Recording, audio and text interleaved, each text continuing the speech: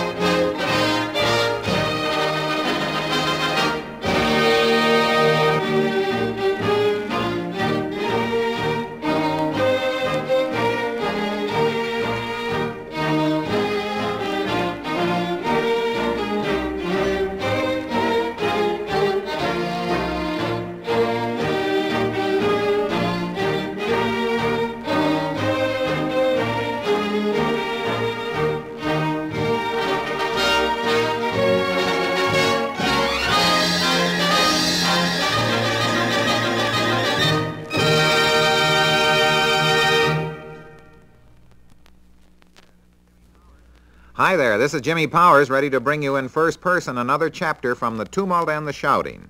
In the last episode, I told you about the Dempsey-Firpo fight. Now I'd like to tell you about the first Dempsey-Tunney fight, which was held at the Municipal Stadium in Philadelphia on September 23, 1926.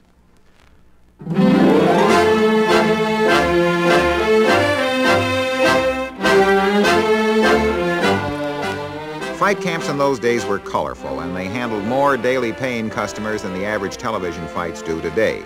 Tunney went into heavy training at Speculator, New York, about 40 miles west of Saratoga. His camp was pitched near a small river amid gorgeous scenery. Lardner and I went up for a visit. As we arrived, Gene was coming over the brow of a hill with a fat book under one arm. He could have passed for a young college athlete studying for his master's in English. Tunney was in fine physical shape and looked wonderful. As for Dempsey, banging away behind closed doors, well, he didn't look nor move like the Dempsey of the Firpo fight 4 years earlier. Wealth, opulence, a bride, and revamped nose hadn't exactly brought Jack anything approaching comfort. Besides, he was in a legal battle with his old manager, Kearns. I'd been fighting a cold all that week with hard deadlines and no sleep. The night before the fight, McGeehan and I were headed back to the hotel when one of us recalled a roulette wheel less than 2 blocks from City Hall. Along about 2 a.m., I was $1,200 ahead. McGeehan was $800 behind. "Let's get out of here," I said, "and get some sleep." "No, sir," replied McGeehan. "I'm going to get even." At 5 a.m., we had just enough between us for taxi fare to the hotel. When I awakened about noon, I was still only 48 years old, but felt more like 88. On the sidewalk downstairs stood Tex Rickard with his famed Malacca cane. He was talking with Billy Gibson, Tunney's manager. The day was foggy, and Rickard was worrying about rain and the possibility of postponement. Suddenly, a writer came swinging through the door. "Heard the latest, Tex?" he said. "We just got word that Tunney's flying into town for the weigh-in." "Flying into what?" stammered Rickard, nearly swallowing his cigar. "He's flying in. Gene's in the air now." Rickard turned to a dumbfounded Gibson who had left everything in readiness back at Stroudsburg for Tunney to travel into town by automobile. "That crazy, bloody devil," exploded Rickard, whacking his cane on the pavement. "What's he trying to do to me?" "What's he trying to do to you?" countered McGeehan. "What about himself?" I couldn't blame Rickard, but you see, this is what happened. Casey Jones, the stunt flyer and instructor, had flown his little biplane up to Stroudsburg and landed it on the golf course the morning of the fight, just after Gibson had left. Casey could smell out a promotion stunt quicker than the next man.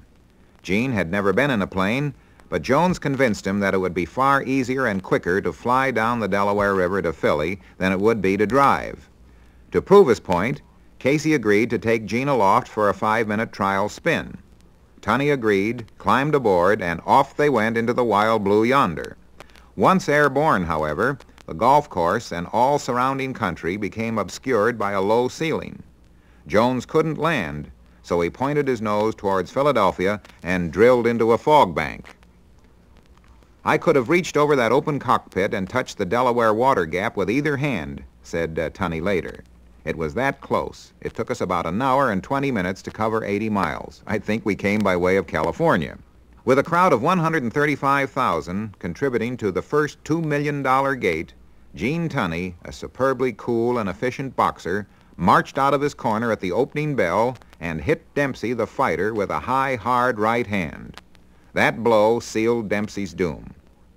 It started to rain in the fourth round, and by the 10th and final round, it was a deluge. At the end, Dempsey's face was a bloody, horribly beaten mask. Blind by the final bell, Dempsey grabbed one of his seconds and said, "Take me to him. I want to shake his hand." Due to the rain, it was impossible to use a typewriter. I dictated the description of the fight to my wireman. With me that night were Lardner and Benny Leonard, the lightweight champ from 1917 to 1925. Back at the hotel, a raging sore throat and a hangover had me in bad shape. "Take a slug of bourbon and lie down," said Lardner. "I'll file your overnight." Leonard, a Dempsey man, told Lardner that he suspected the fix had been in for Tunney to win. The story, appearing next day under my byline, blistered the hide off both Tunney and Dempsey. Neither spoke to me for several months. I couldn't blame them either, but I couldn't open my mouth. The second Dempsey-Tunney fight in Chicago, exactly 1 year later, was pretty much a repetition of the first, except for that long count. Tunney boxed beautifully, his straight left jab and combinations jarring Dempsey but not hurting him particularly. I was thinking of my overnight lead in the 7th round when, lo and behold, Dempsey landed a right cross over Tunney's left lead. It landed like a bomb on the left side of Tunney's jaw. The lights in Tunney's mind flickered as a second right to the jaw knocked Gene into the ropes. As Tunney came off the ropes, clearly dazed, Jack caught him with a short and crucifying left hook, then a right, a left, and a right. Tunney went down on the canvas, his left hand clutching the middle rope near one corner. In the space of 2 seconds, Soldier Field became a bedlam. As Tunney hit the deck, referee Dave Barry signaled Dempsey to that farthest neutral corner. How many seconds elapsed between the time that Tunney fell and Dempsey reluctantly reached the far corner, I'll never know. I do know that when Barry started his count and reached 7, Tunney was on one knee, listening attentively, and was up at 9. That was Dempsey's last chance, the only round of the 10 I could score for him. Now this is Jimmy Powers again, about to bring you a real treat. Jack, the Manasseh Mauler, Dempsey. Jack Dempsey, Granny's book states that the first time he laid eyes on you was at Toledo in 1919. Do you remember your first meeting with Granny? I certainly do. That was the time we were out there to fight Jess Willard for the title. Did you feel that he felt that you were going to win? Well, I don't think he really knew, and I thought I knew, but I wasn't sure. I think he was impressed with me because I liked myself, but at the same time he thought maybe I was bragging a little bit what I was going to do to this big fellow. Jack, one of Granny's all-time ringside thrills was your fight with Firpo. Now, he says that you fell on top of Jack Lawrence, did you, or do you recall? Well, I don't recall that because after the first fight, Jimmy, I don't know whether I was in a fight or a foot race. Matter of fact, I was out. I never remember being out of the ring, but from all accounts, I must have fell on this typewriter. Mm-hmm. And got the dents to prove it. That's right. That's in capital letters. Say, Jack, how about Firpo? Well, was he a good fighter? I'll tell you about Firpo, Jimmy. Firpo was a good fighter. It took a good, not that I was a great fighter, but it took a good puncher to lick a man like Firpo because he was a big fella, he was tough, and he was awkward, and he was a very fast puncher. Mm-hmm. And if he hit you, it was just too bad. And unfortunately, I got hit that night. I should never gotten hit, but I did. And if you're fighting a puncher, you never know what's going to happen. Anytime two punchers are going to ring, you never know who's going to come out first. And that's the type of fighter Firpo was. I wouldn't say he was a good fighter, but it took a good puncher to lick him. Mm-hmm. Did anybody ever hit you any harder than Firpo did? Well, I don't think so. I hit hard enough because I didn't know what I was doing all that first round. I came to about 10 seconds before starting the second round, and I thought I'd been knocked out. Mm-hmm. Kern said, "No, you just slipped." I said, "I hope I don't slip again." Jack Dempsey, according to Nat Fleischer's Ring Record book, your first pro fight was with Kid Hancock in 15, and your final one was in 40. That's 25 years later in Charlotte, North Carolina with Ellis Bashara. Is that right? That's right. That's 25 years then. 25 long years. And how many fights would you say you've had in that space? A couple of hundred, and that's what I say about the fight game today, Jimmy. These boys don't have the experience and the background to know what to do. I think the longer a fighter goes, the better he gets. Of course, when the legs go bad, you're finished. But I think experience means a great deal. Mm-hmm. What did you get for your first fight? I think 50 cents, Jimmy. And what did you get for the Tunney fight, that big one, the second one in Chicago? The second fight in Chicago, I got about, I think, 800,000. I'm not sure. And I got $1 million the first fight. Jack Dempsey, what do you think could improve the fighters today? Well, I think one thing we need, Jimmy, is more experience for these fellows in small clubs where they have an opportunity to get on top and know what they're doing before they have to fight these 10-round fights. Now, in the old days, we had the 4-round days out in San Francisco, and I think that did a great deal to develop the fighters. In other words, they could set their pace and keep it. Watching these fellows fight today, they haven't had the background and the experience to keep going and know what to do. So I think we had a few more clubs would be a lot better for everybody. Jack, I notice that you're a darn good referee, and you've refereed some very important fights.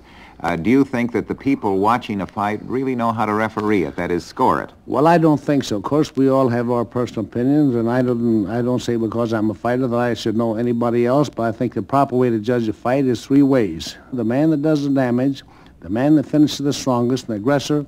That's the 3 most important things that makes a fight, and that's the way a fight should be judged. Well, Jack, it's quite a thrill interviewing you. It's been wonderful chinning with you over Granny's book, and I have a hunch he was present at this little session in spirit anyway. Well, he's a wonderful man. I want to say he was a great friend of mine. I admired him so much, not only as a man, but as a great writer, and a man who always told the truth and wrote what he thought. And when a man does that, I must admire him. We all make mistakes, but Granny, there was only one, and will never be another. Wonderful man and a wonderful family. Thank you very much, Jack Dempsey. Well, that's it for today. This is Jimmy Powers, transcribed, saying so long for now.